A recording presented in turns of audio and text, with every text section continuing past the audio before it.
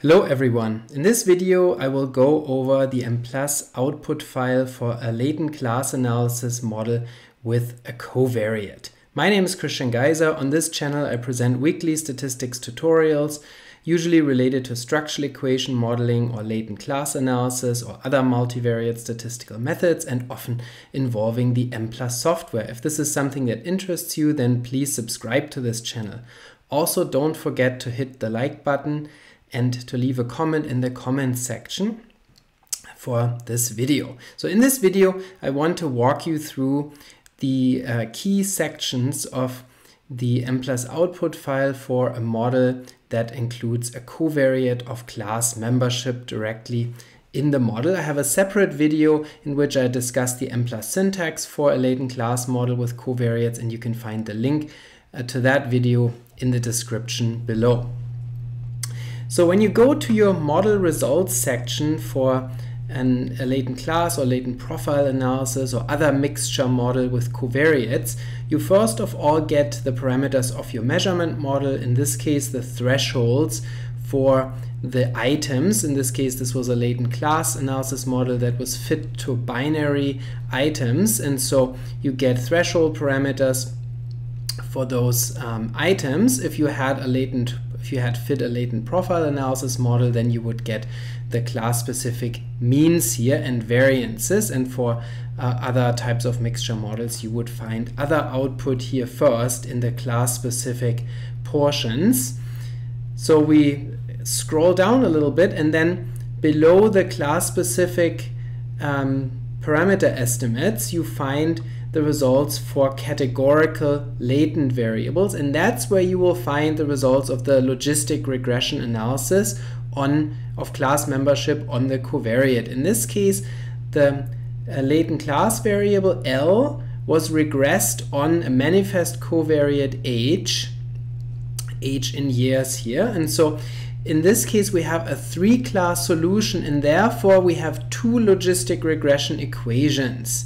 One class serves as reference class, and in Mplus that's always the last class, meaning in a 3-class solution the third class would serve as the reference class here, and therefore we have only L#1 and L#2 here, two logistic regression slope coefficients, not one for the last class, because the last class serves as reference. And so that's generally the case when you have a logistic regression model.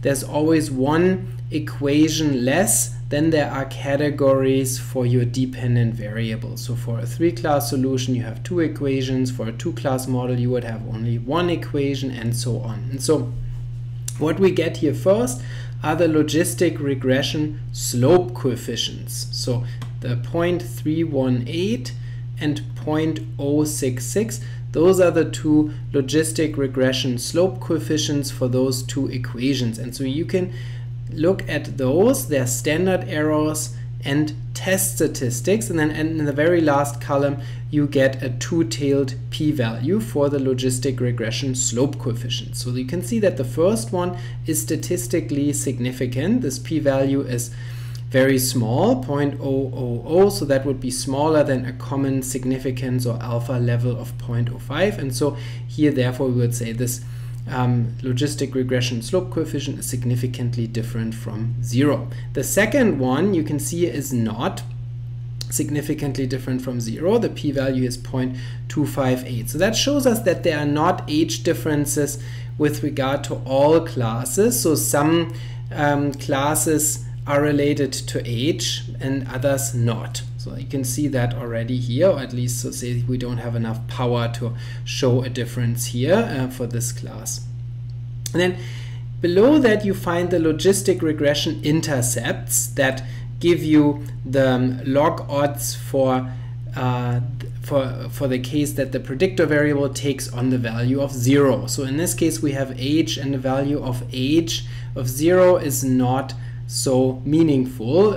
Persons with 0 years of age typically are not considered in studies, and so in this case I centered age for that reason. In Mplus you can use the define command to center variables, and I have a separate video on that topic as well, and so I did center age so that these intercepts here would be more meaningful and would give me the log odds for individuals who are average or at the average age of the sample.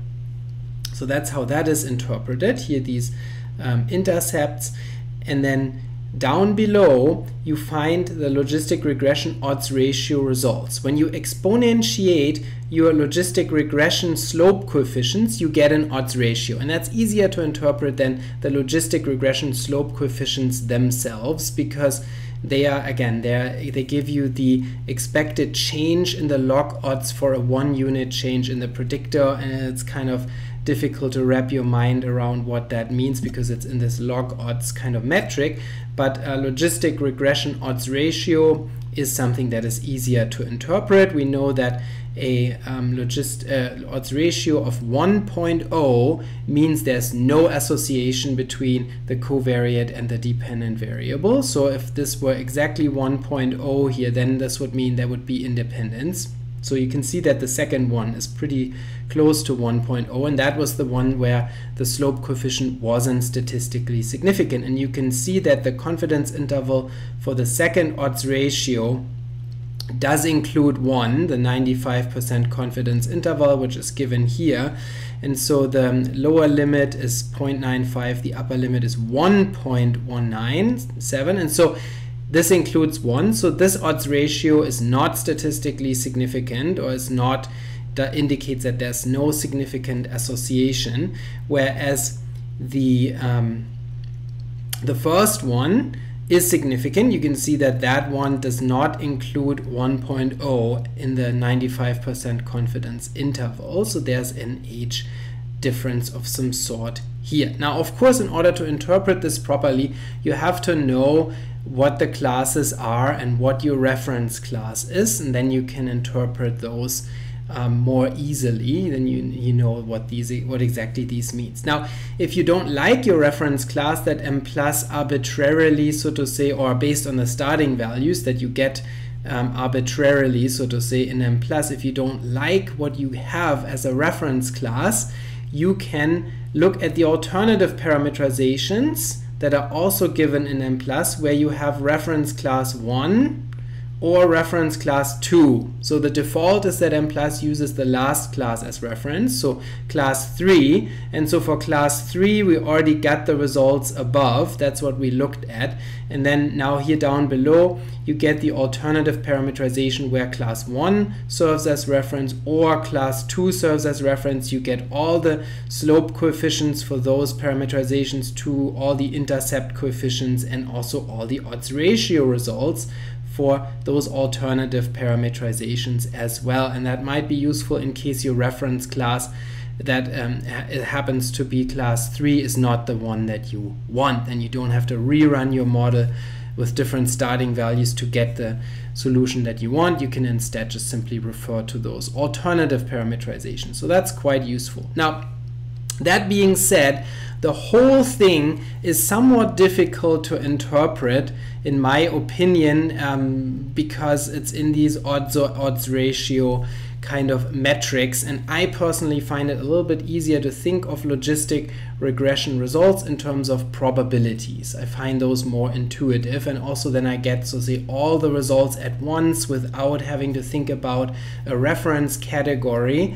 And so there's one very nice feature of Mplus that I also want to show you in this video, and that is Mplus's probability plot, where you get the probability values estimated based on the logistic regression results for each value, for each and every value of the covariate. And so then you can look at that, you can report those results, you can plot them, and so it's very nice because it makes it a lot more interpretable, in my opinion. So let's take a look at that. We go to the plot option and then view plots. It is the last option here. Of course, in order to get it, you have to include the plot option in the input file, otherwise you wouldn't get it, but you should do that anyway when you run a latent class model, because you want to take a look at your class profiles to easily understand which class is which and what the order of the classes is, and so on. So when you ask for a plot of the class profiles, you also get these estimated probabilities for the covariate if you include a covariate, and then you can view this. In this case, it's age, You can change the range and stuff, but we can just go with the defaults here for now. And so here you can see, let me make this a little smaller so you can see it.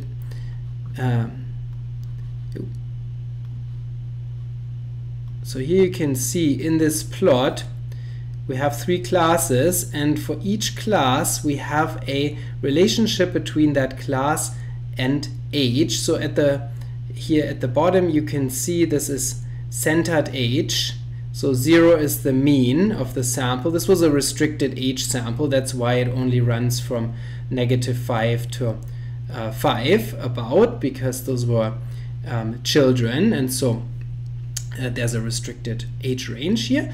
So 0 would mean the average age in this case, and then everything that's negative refers to children who were below average age, and everything that's positive refers to children who were above average in age. Again, that's because I centered age for a more meaningful interpretation of the logistic regression intercept coefficients. Now, for this plot, you don't need to do that. The plot will look the same regardless of whether you center or not, because the logistic regression slope coefficients and those probabilities that are derived from those slope coefficients do not change after centering. So they will stay the same if you have a model like that.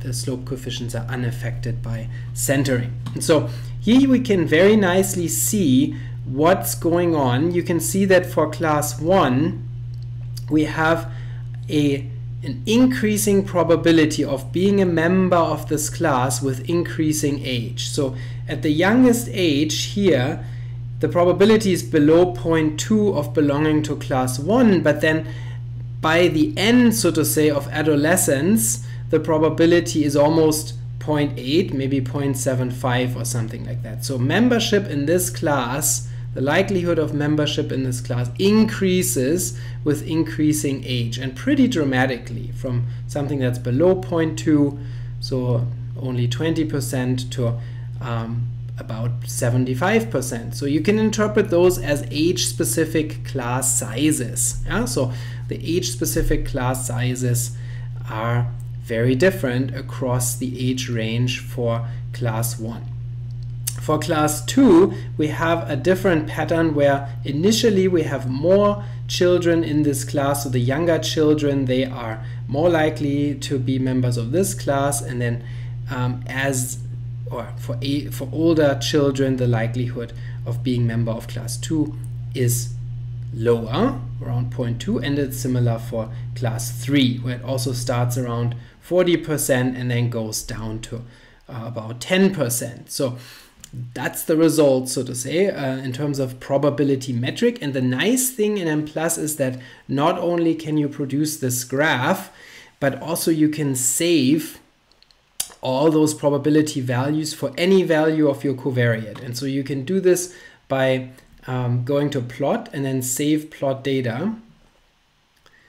And so now you can save a file with the probabilities, and then we can open this file.